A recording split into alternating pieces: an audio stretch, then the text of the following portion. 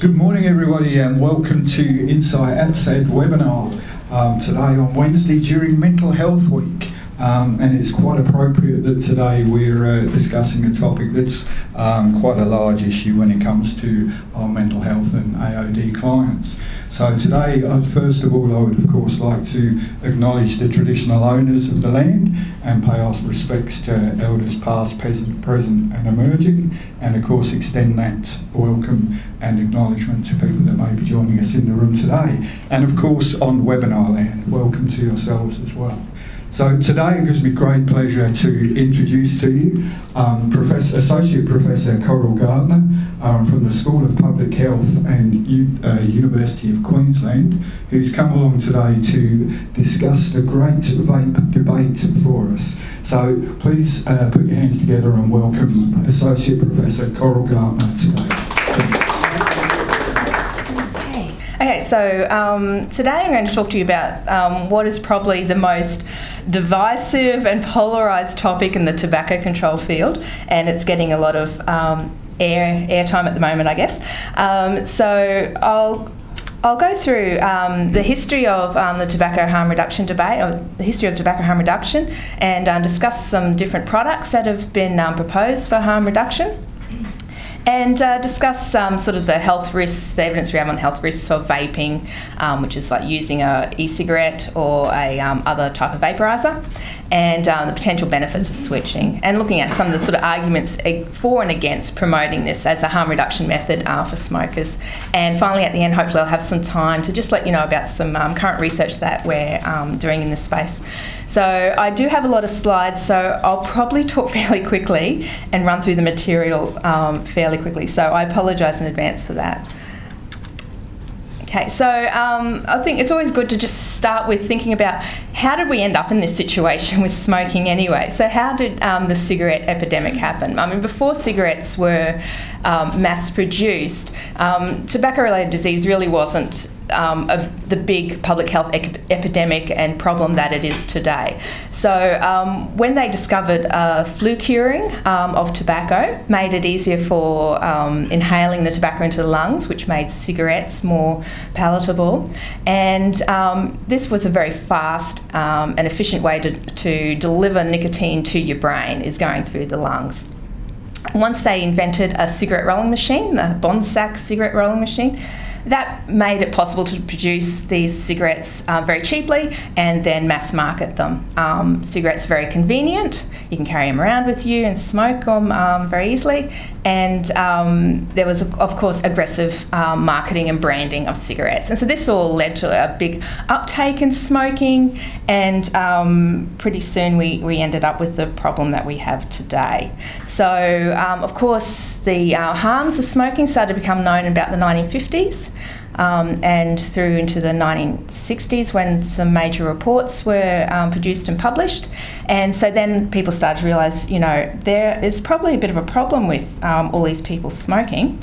So what are we going to do about it? The main problem here is, of course, that cigarettes don't just deliver nicotine. They're a dirty nicotine delivery device.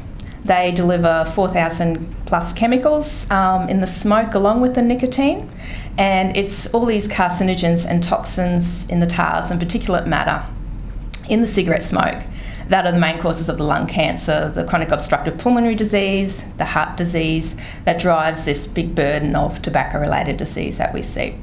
So an addiction psychiatrist in the UK famously said people smoke for nicotine, but they die from the tar.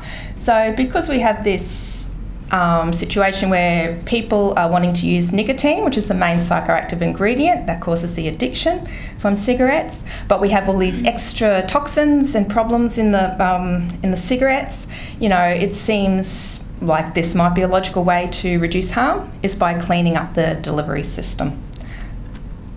So this was actually the approach that was supported early on, both in the public health community and in the tobacco industry.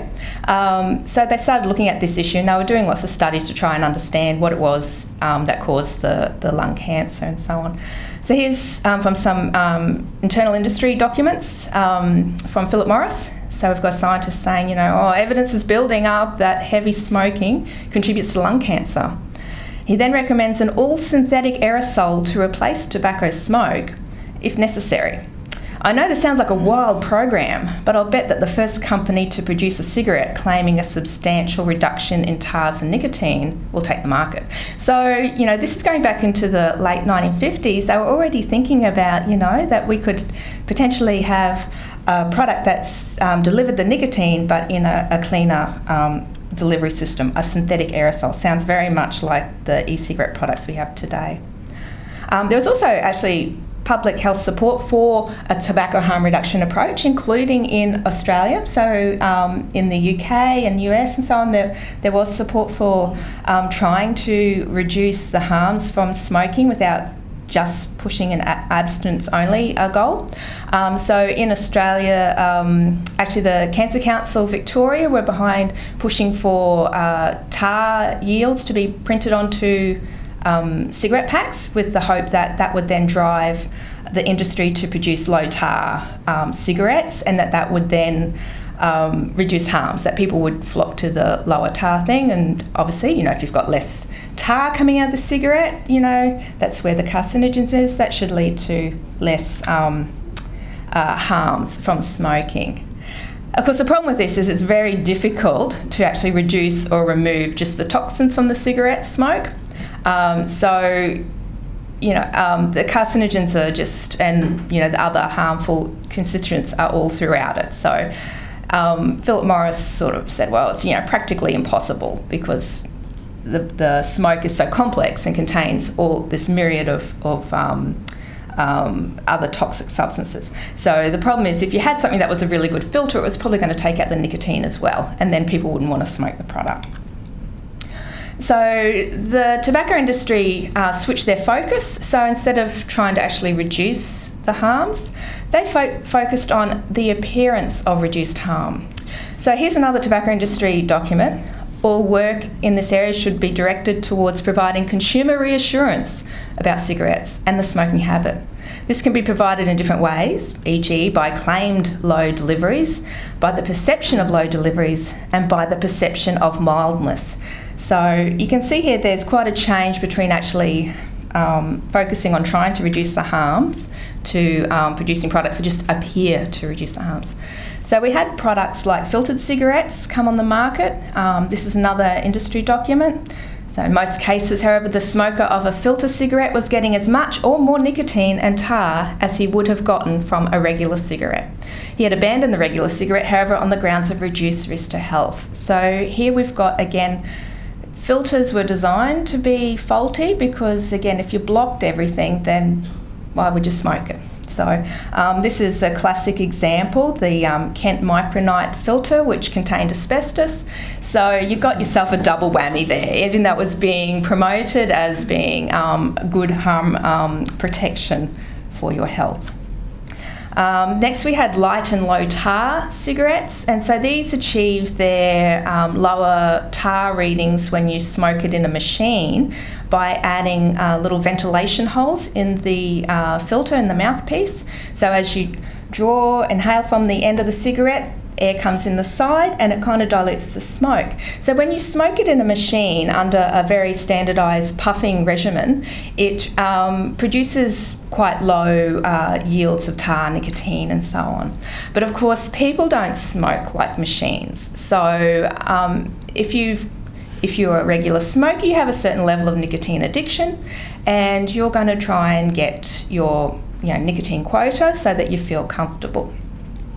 So people would puff harder on the cigarette. They'd cover up, the holes were very conveniently placed so that you could cover them up with your lips, so you could still get the smoke through like a regular one.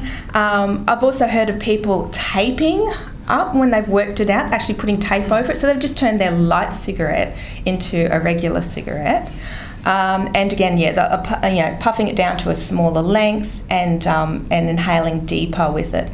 And the evidence is that people who these products actually took the market. So these are the most people smoke light cigarettes than regular full strength cigarettes now. And you know, it's just a perception of lower risk, but it actually doesn't deliver lower risk. So these products are not true examples of harm reduction products. So as you can see, people can get the same yields from their cigarette, and it's with the move over to these products, the patterns of lung cancer have changed, different types of lung cancer, because people tend to inhale more deeply with these, have to draw on it harder to get the same level of nicotine because it's diluted from the side. So it hasn't reduced lung cancer, it's just changed the type of lung cancer. So just some conclusions about safe cigarettes. Filtered and light cigarettes, they didn't work because people could compensate in how they smoked. They had the appearance of reduced harm, but there was no benefit at all to the user. And it's unlikely that you can substantially reduce the harms of combustible cigarettes. So they're just such a dangerous nicotine delivery system that you could maybe tweak it and reduce it a little bit. There are some things you could probably do with the carcinogens, but they would still be an unacceptably harmful product. So next we'll look at some other options that have been trialled. So these are modified cigarettes. So here's a couple of examples. So we'll start off with the first one, which is Premier, which had tobacco pellets in it with, at the end is a little charcoal piece that you'd light with a cigarette lighter, but it wouldn't actually burn the cigarette down, it'd just heat up the tobacco in the cigarette. And you know, the idea would be that if you're not combusting it, it's not burning at the high rate, you'll have less of the like toxins like particulates and so on, it'll all be reduced a bit. So there were some issues with this. People didn't know how to light it properly. They said it tasted like charcoal. And they had a bit of a battle with the FDA, and this is an interesting thing that's got relevance for the whole harm reduction debate with vaping as well, about whether it should be regulated as a drug. So this is one of the things that the tobacco companies have tried to avoid going down the synthetic aerosol path, because they realise that as soon as they do that, they're admitting that they're selling a nicotine delivery device in cigarettes, and then that made them potentially subject to FDA regulation as a therapeutic good, as a drug. So, and they want to avoid that at all cost. So then we had other variations of this. Eclipse, it's just a very similar product to the previous one, but a slight improvement. Issues with this, such as glass fibres in the filter that you're inhaling. And then the latest one, which is Revo, which they test marketed in 2014-15, but it was basically a market flop, so that's gone. Philip Morris went a different route. So those ones were R.J. Reynolds products. This one is Philip Morris. So they went with heating these modified cigarettes in an electrical device. So you'd put it in the device, press button, heat it up and puff on it, or else it was activated by puffing. We did have a product like this heat bar sold in 2004 to 2008 in Victoria in a Philip Morris concept store. So at the time, Christopher Pyne was the Parliamentary Secretary for Health, and he even issued a press release welcoming Philip Morris's interest in tobacco harm reduction and saying it's a good thing and encouraging them to sell their product here. So, and he announced no, there was no need for regulation, this can just be sold like cigarettes. So that was on the market for a little while. So, and as you can see, it's quite a big chunky product with a little cigarette in the end there. So that didn't stick around, but they've developed a more slimline version of this called IQOS. And again, this works the same way. It heats up the cigarette stick to release a tobacco vapour that people can inhale, similar to smoking. So this has been test marketed in Japan and a few other countries.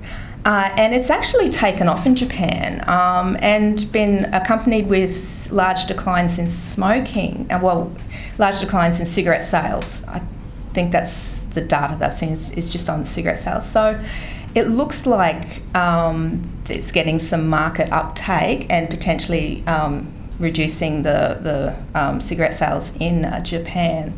So this again, there has been some toxicological studies and so on done on it. It's mostly tobacco industry studies. There have been, I think, a few independent studies have been done, but it does look like it has lower exposures from this, but it's still early days with them. But interestingly, Philip Morris were trying to sell this product in New Zealand, and they were told they couldn't sell it because it wasn't intended for smoke. So only smoked tobacco is given an exemption for sale in New Zealand, which is a bit like here. And so they were told they couldn't sell it, so they took New Zealand to court and they won. So and it was interesting they did this because even before the court case, New Zealand had already said that they were going to legalise all these products. So it was that they were just developing the regulatory framework for it. But obviously Philip Morris didn't want to wait for that, and so they pushed ahead. And that's how vaping basically got legalised in New Zealand in terms of it actually like the start date. So once that court case came through, the New Zealand government said, they weren't going to oppose it because they were planning to legalise it anyway. So they've just gone ahead with it. So this product I assume will be sold in New Zealand soon. There is an ICOS New Zealand website already, so that's interesting.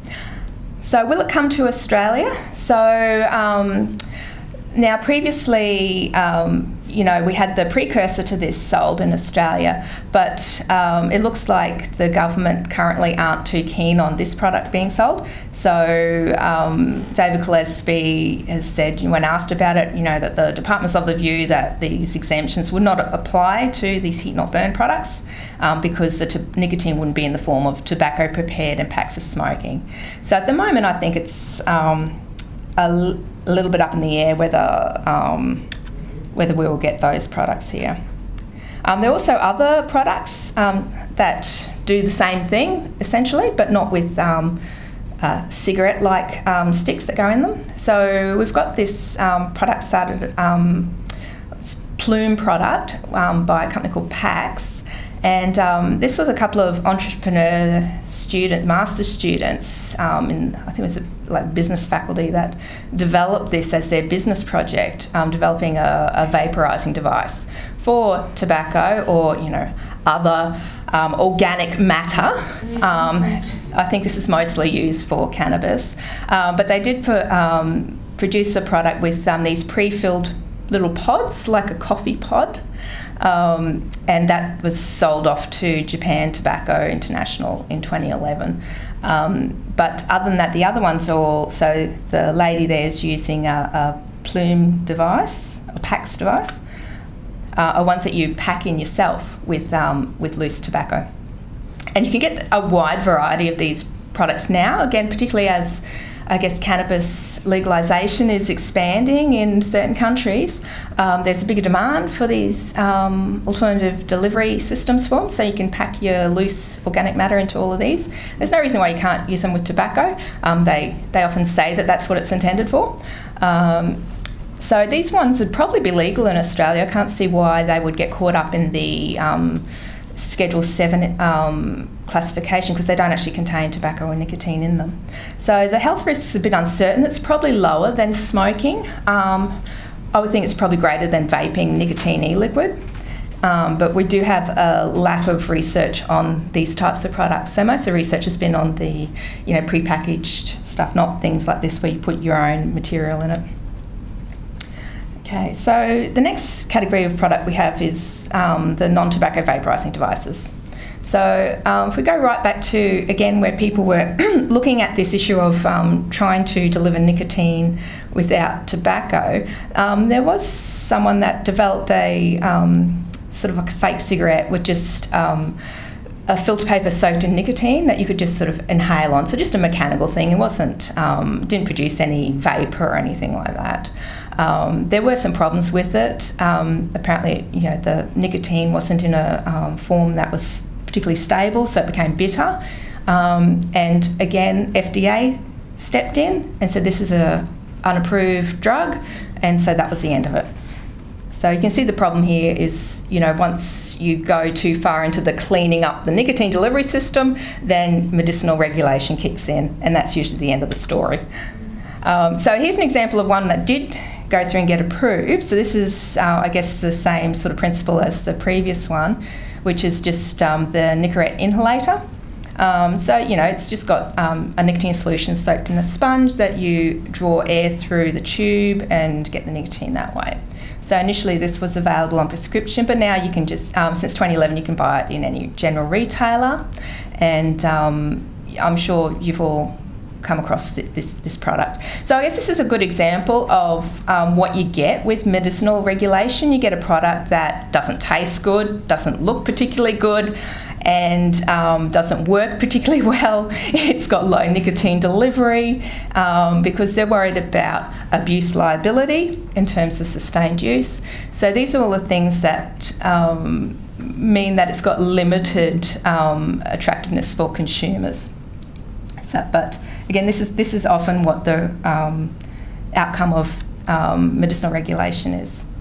In 2003, we did have the sort of what's considered the first e-cigarette products with this Chinese pharmacist called Honlik, who developed an electronic smoking device with nicotine in it.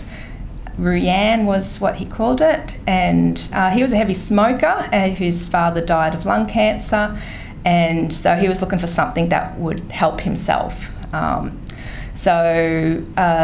This is kind of widely seen as the first e-cigarette, and he sold it off to Imperial Tobacco in 2013.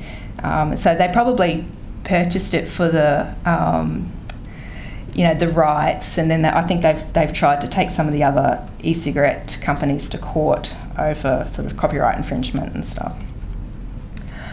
So with this, you know, once the idea was out there, you know, you had a wide range of these what we call cigalikes come on the market. So they're all designed to look like a cigarette, and they've just got like a nicotine solution with propylene glycol and glycerol in it sometimes. These were the early ones that were marketed as a smoking alternative rather than a drug delivery system, like a therapeutic good. So it was often marketed as emphasising that you could use it anywhere that your smoking's banned.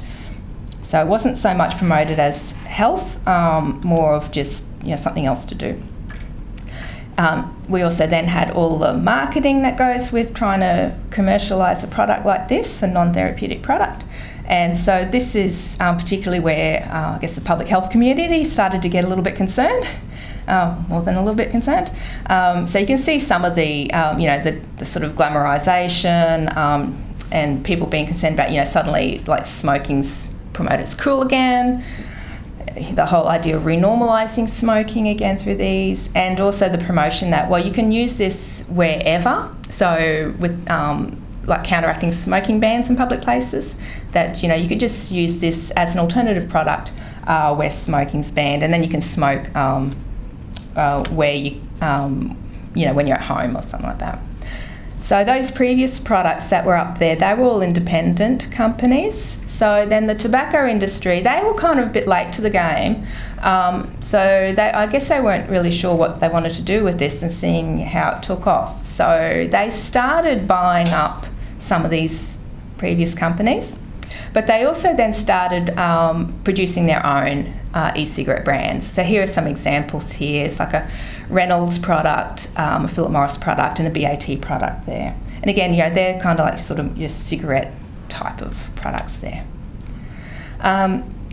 So the regulatory response to all of this has been to start off trying to enforce medicinal regulation, again, like we've seen in the past. So the FDA in the States tried to regulate the e-cigarettes as a drug delivery device, but of course the industry fought back and appealed that, and there was a court ruling that that the FDA could only regulate it as a tobacco product unless therapeutic claims are made. So in the States, these are labelled as tobacco products, which can get a bit confusing sometimes. They like in literature and so on, they tend to describe them as tobacco products, but they don't actually have tobacco in them. They've got nicotine extracted from tobacco. But they also enforce it on the products that don't have nicotine in it as well, which is also a bit confusing.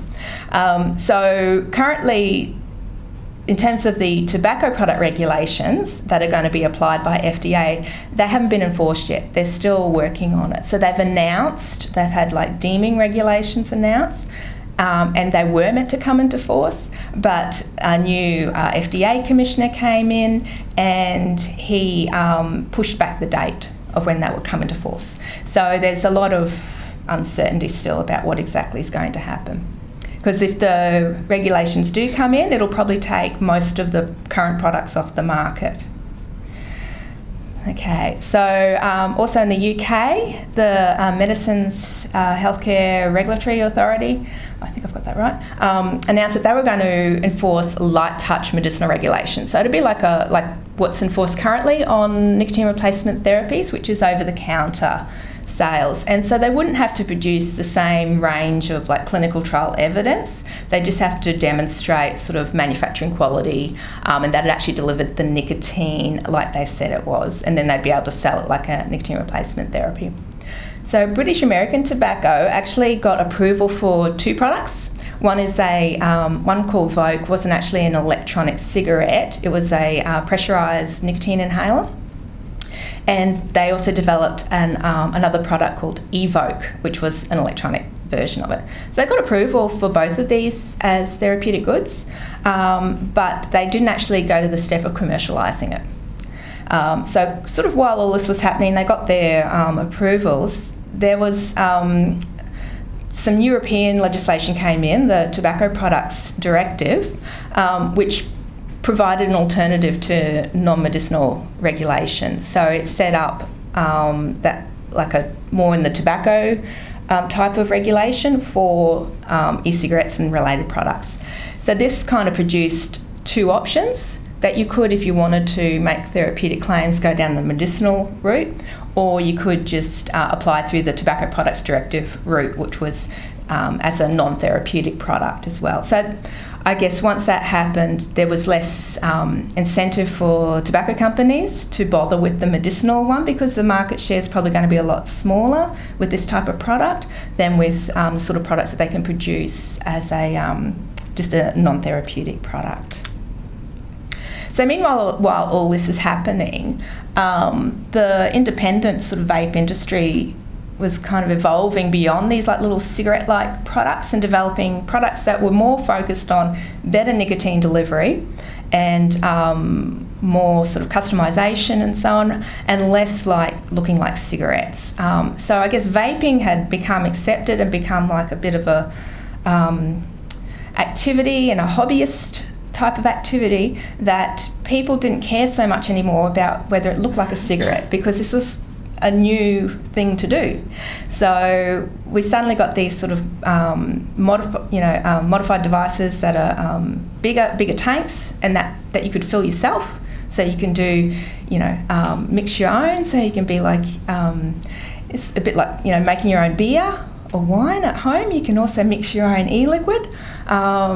You can also, people make their own coils and things like that go into the device. So there's all these hobbyist aspects as well, which is an interesting sort of part of it, the whole field. So those sorts of products started coming on the market. And, most of the regular people who vape started moving to these better functioning devices. The tobacco industry, again, could see where the field's going, and they've started now developing, sort of copying these other products as well. So now they're selling not just the cigarettes, but a wider range of products, including some refillable ones. So they prefer the ones with capsules and so on, so they have control over the product, obviously. But they do have refillable devices. So this is sort of an example of the range of products that the tobacco companies are also producing. We also have, in the midst of all of this, the Foundation for a Smoke-Free World, which was set up by Philip Morris International. So they've committed $80 million US annually for 12 years. They also combined this with an advertising campaign claiming that they were getting out of the cigarette business, that their ambition was to stop selling cigarettes. They took out a whole lot of big ads in UK newspapers saying that that was what they were intending to do. And of course they were going to move to these lower risk products. They recruited some high profile people in this, like Derek Yak is the director of it. So he's ex-WHO.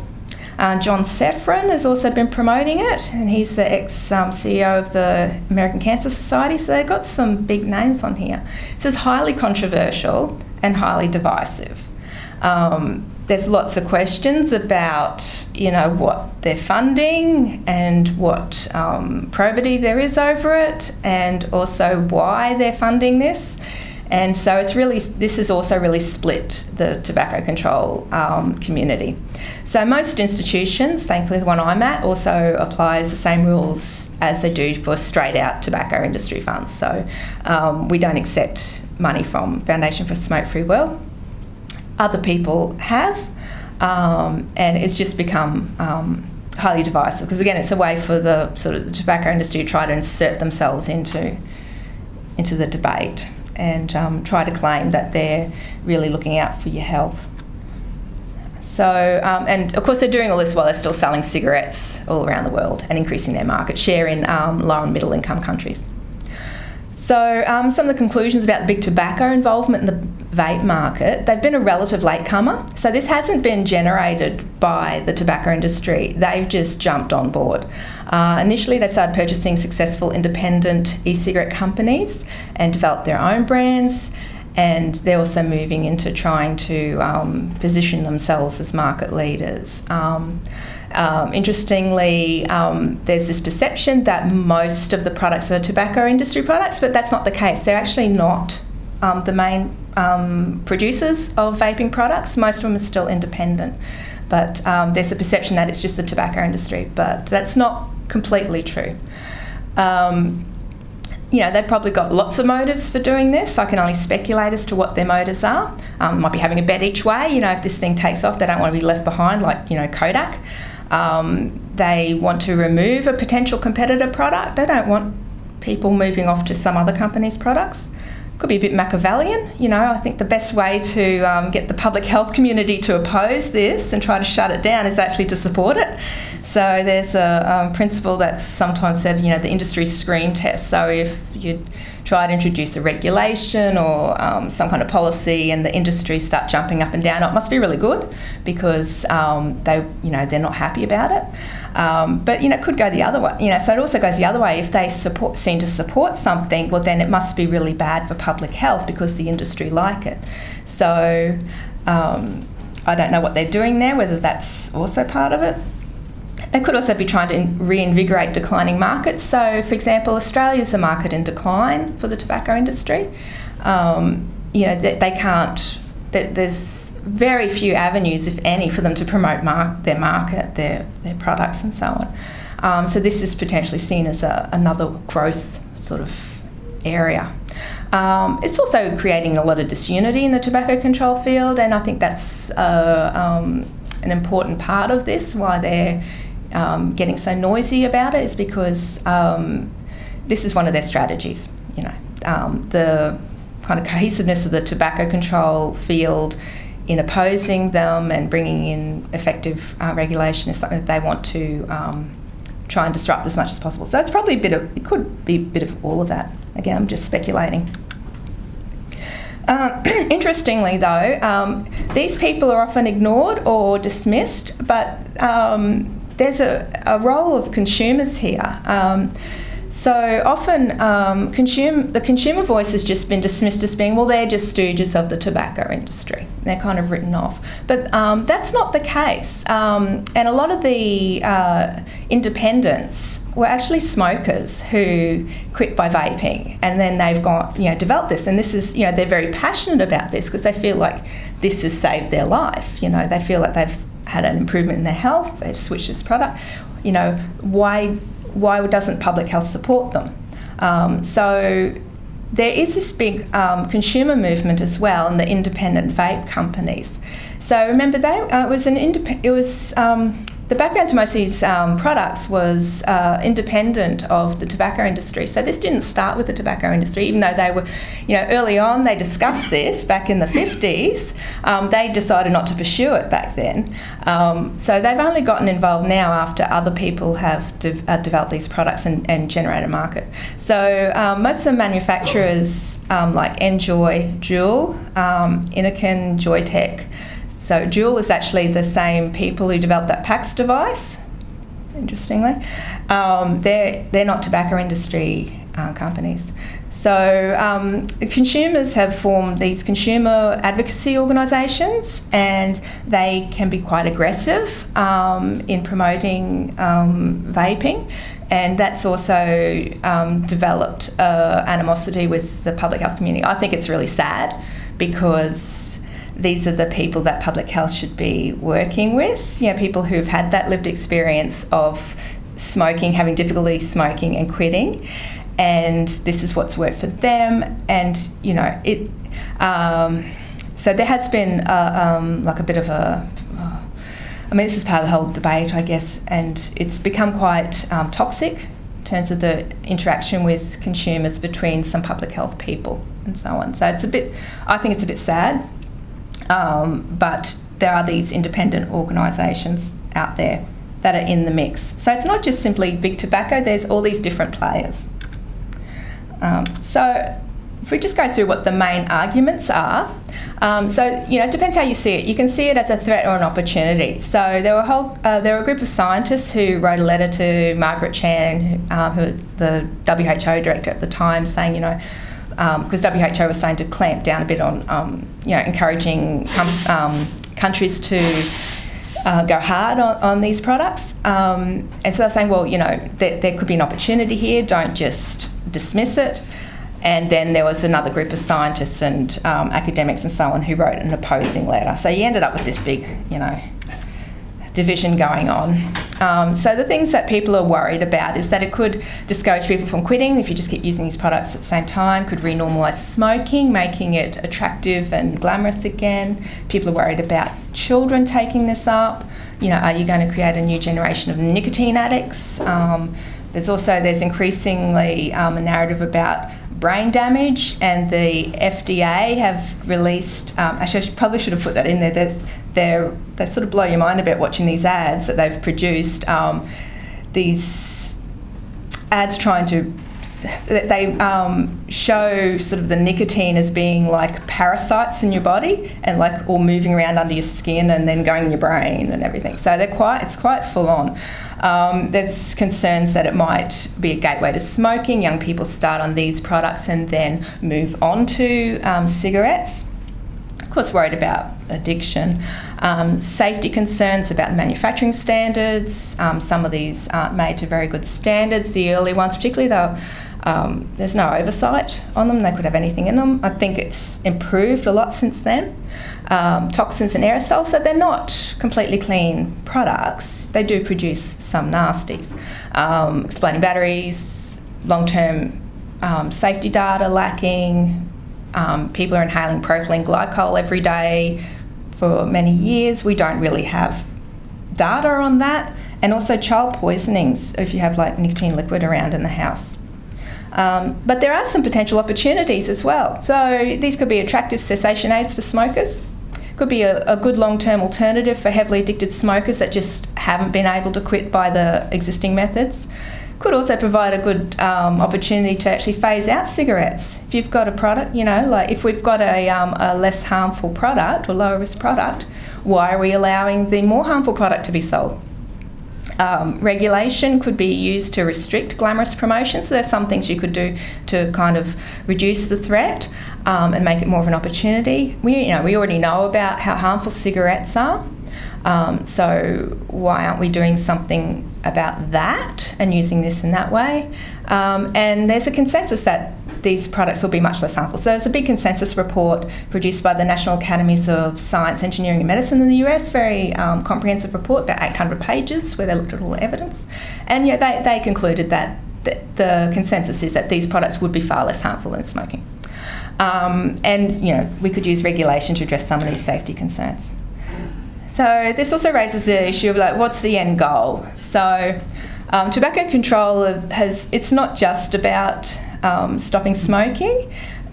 This is from Deborah Arnott in the UK, the director of ASH. She said that there were 3 goals: to end the death and disease caused by tobacco, to end nicotine addiction, and to destroy the tobacco industry. So harm reduction doesn't really fit with those last 2 goals there, because it's acknowledging that there may still be a role for nicotine products that the tobacco industry may sell, and also ongoing nicotine addiction. This is another quote that I think is interesting from Matthew Myers' Campaign for Tobacco-Free Kids, who doesn't actually support e-cigarettes, but this is something he said in a newspaper article. The challenge to me is not to eliminate smoking, but the death and disease from smoking. That should be the end goal. If you had a product that addicted 45 million people and killed none of them, I would take that deal. Then you'd have coffee. I have to believe that if the marketplace incentives were such that over time someone could devise a product that would give the same satisfaction as tobacco but didn't kill them, people would flock to it. So even for people who are a bit sceptical at e-cigarettes, there's still some interest in, well, maybe addiction isn't the biggest issue here, and that maybe if there was a product that was able to addict people but not kill them, that mightn't be so bad. So I guess this raises the question about, is this just coffee that we're talking about here, and we shouldn't really be too concerned about it? I don't think it's coffee, but I also don't think that it's tobacco cigarettes. It's something in between. So there are some acute risks. There are some risks of, like, say, overdose, but mostly these are self-limiting, so people tend to adjust it because they start feeling pretty sick. If they have too much of this stuff, they start feeling nauseous, headachy and so on before they get to the point of actually killing themselves with it. There have been some accidental poisonings. Unfortunately, I think there's been 2 child deaths related to nicotine e-liquids, and there have been people injecting it and suicide attempts. Some of them have been successful. There's also issues with batteries. So same as your Galaxy tabs that blow up, this can also happen with any lithium-ion battery, including these devices. So it's still relatively rare. It's also important to keep in mind that even though this is quite a dramatic sort of potential outcome, that the risk of fire from these products is much less than the risk from smoking. And actually the UK London Fire Department have been promoting people switching to e-cigarettes because it could decrease fires. This sort of thing is something where regulation's got a place to play. So this is some advice that's been put out by the FDA on sort of avoiding battery explosions. So developing some good manufacturing standards would help here. Evidence on long-term safety. We have some, evidence on vapor constituents, biomarkers of exposure, self-reported health status, case reports, case series, but we don't have any long-term epidemiological studies. So there's a bit of a lack of safety data there. So there's some unknowns. In terms of long-term cancer risk, there's some conclusions here that there's probably some risk, but likely to be much less than cigarette smoking, because you do have some of the same chemicals that can cause cardiovascular risk in the vapour. Also with respiratory risk, there's probably still some respiratory risk, but there's been evidence of lower, like the important lung carcinogens like NNAL, lower levels in the vape, much lower levels than in the cigarette smokes. And also some studies with people with COPD that have found an improvement in their quality of life after switching. Cancer, so this was a study that tried to calculate cancer potency compared to cigarettes and also the heat not burn products and nicotine replacement therapy. So they looked at all the chemicals in the vapour compared to in the smoke, and they came up with this estimate of less than 1% the risk of smoking for cancer. So of course, safer not to use anything.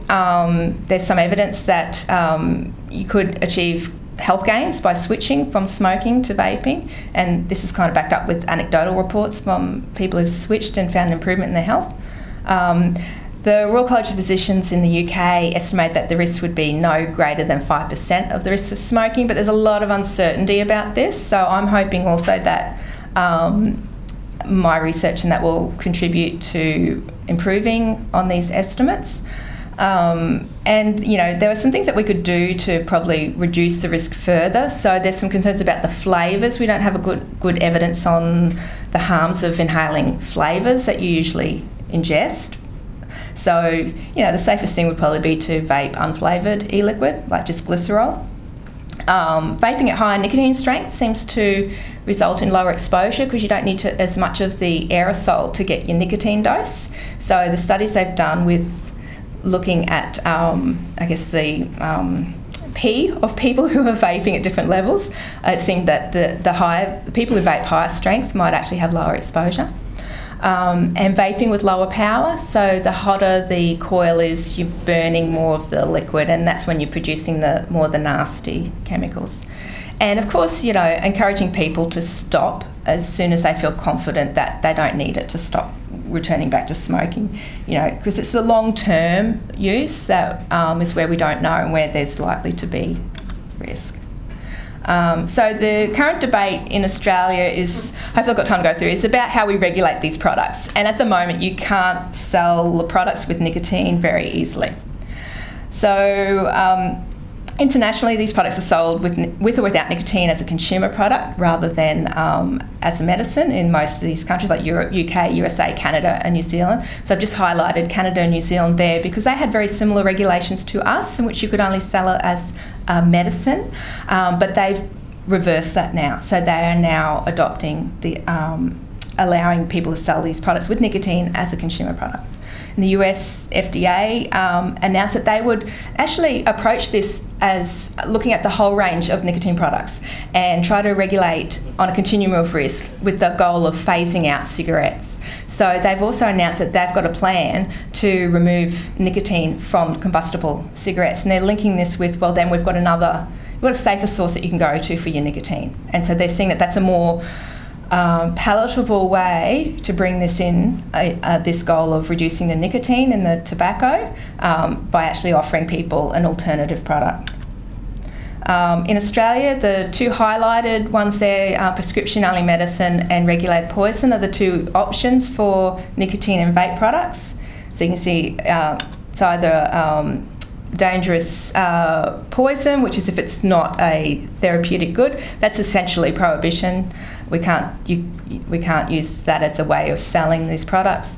And so the Schedule 4 medicine, so needing a medical prescription, is the only other way. There are none that have been approved by the TGA, so there are none domestically available for sale. There are some options with regulations that allow the access to unapproved therapeutic goods, such as via personal importation or extemporaneous compounding, and there are some compounding chemists available. But both of these provide a prescription and, of course, also clinical trials. So some researchers are running clinical trials, so that would be another option for people who want to quit smoking via vaping. So who are the supporters of non-therapeutic regulation for nicotine vape products in Australia? So it's a really varied mix. So firstly, you have tobacco companies that have been promoting this, but you know, they've also shown interest in the medicinal route as well. So they're not wholly committed to this. They also can go the medicinal route. That's fine for them. But then you also have these sort of right-wing libertarian politicians and so on, and their argument is more around personal freedom. And you know, if I want to vape, I should be allowed to vape and whatever I want. But then you also have health professionals who are really concerned about long-term smokers, that they haven't had any success in helping them get off the smokes with the standard products. Is that all right? Okay. So you've got some organisations like RANZIP and Dana and so on that have got a position statement now that they support widening access. And also there are public health researchers. So many of you probably know the name Alex Wodak. He's very well known in the drug and alcohol space. So he's another person that's quite supportive of widening access. So these products are already widespread. They're here in Australia as well, but it's all black market. And you know, we might end up with, if we don't allow these products to be sold in a regulated way with other sort of heated tobacco products. So like in Japan, because Japan don't allow the nicotine e-cigarettes either, and that's why IQOS has taken off there. So that's the other thing that might happen here, is that we just end up with the heated tobacco product. These products present both a risk and an opportunity. Currently, the current regulation is a bit perverse because it favours the most harmful product. So cigarettes, you can still sell anywhere in any corner store. So it hasn't really, the current situation hasn't dealt with this more harmful product.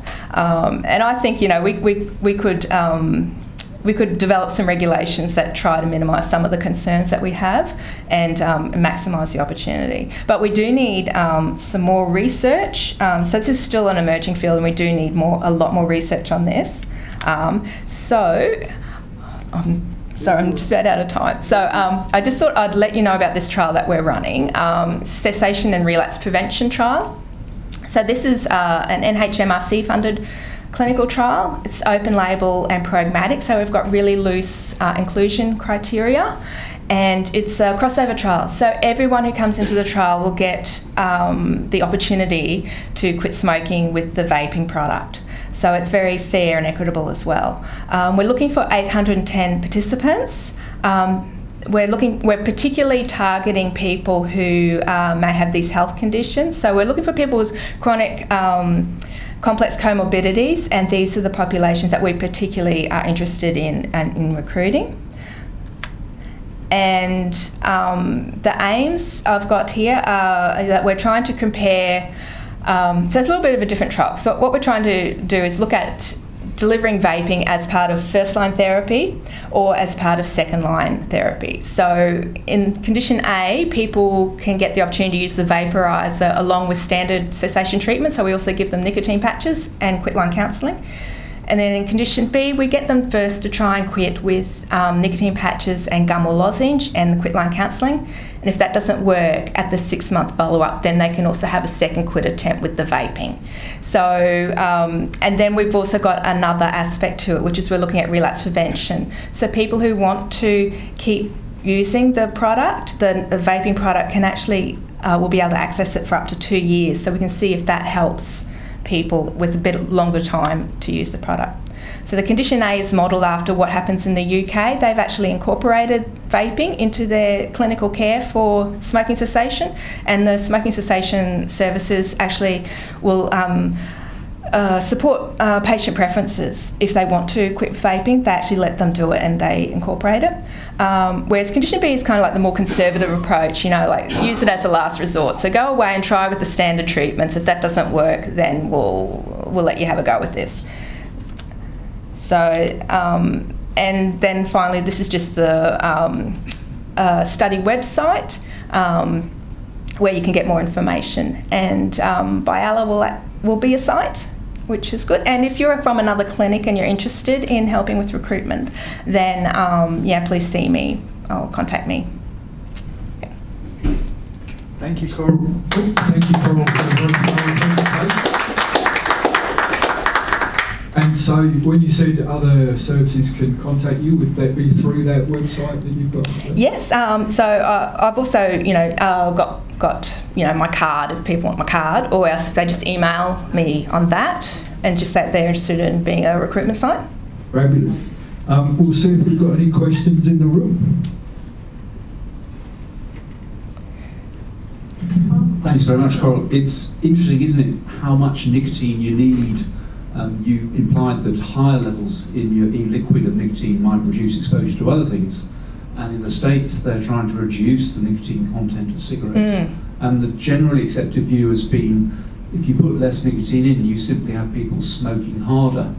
So can you... Yeah, I know, it's fun. Can you join that all together and explain what's happening, please?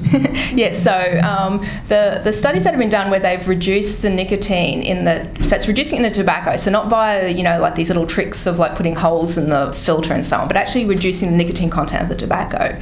If you reduce it substantially, it does reduce exposure. And if you reduce it so the Supreme Court said that FDA aren't allowed to completely remove nicotine from cigarettes, but they can remove it down to sort of trace levels. Okay, so it's just going to be very, very low. So the trials that have been done with the very low nicotine cigarettes look like it might be promising. So if you reduce it to the point where you can't compensate anymore, then people just abandon the product. And that's where I think they're seeing, particularly if you've got an alternative product, people can go to that rather than trying to go to the black market for the better hit from the tobacco. Yes. Is that level of nicotine where you can't compensate anymore? Is that level of nicotine in cigarettes where you can't compensate anymore 0.9 milligrams? I would have to look it up. It's pretty low. Because I've understood people smoke 1 milligram cigarettes but tend not to smoke lower. Forget the tar readings or nicotine readings on the cigarette packs. It's all the same. Okay, that's just a trick that's done with the holes in the thing. So that's meaningless. But I'd have to go back. I wouldn't like to just try to, off the top of my head, tell you. But I think there's not actually exact evidence on at what point that it does. But are you telling me a cigarette company lied to me? Yeah, amazing, isn't it? But yeah, so those readings like 1 milligram, 2 milligram, whatever, it's just meaningless. Any other questions in the room? I have one from webinar land. Okay. Yeah. So the one that we've got sent in is obviously mental health clients have unfortunately higher rates of smoking than the national average. Are there any trials planned to include mental health clients into the trials? Yeah, so we've been interested in this and trying to get funding for it through different routes, and we haven't yet. So I guess we've had most success with getting funding for sort of substance use disorders, but there may be in the future. I know that it's there are overseas there have been some pilot studies and so on. There are none currently. And you said you have fairly open scope for your trial. If the numbers don't get up on the 3 areas that you're particularly looking for, would that be widened for them to be able to include it in that, do you think? Yes, and they could contact me. Cool, thank you. I'll have a conversation offline on it. Yeah. That's fine, thank you. Is that it? Yes, thank you. If you'd just like to thank Coral for her good presentation today.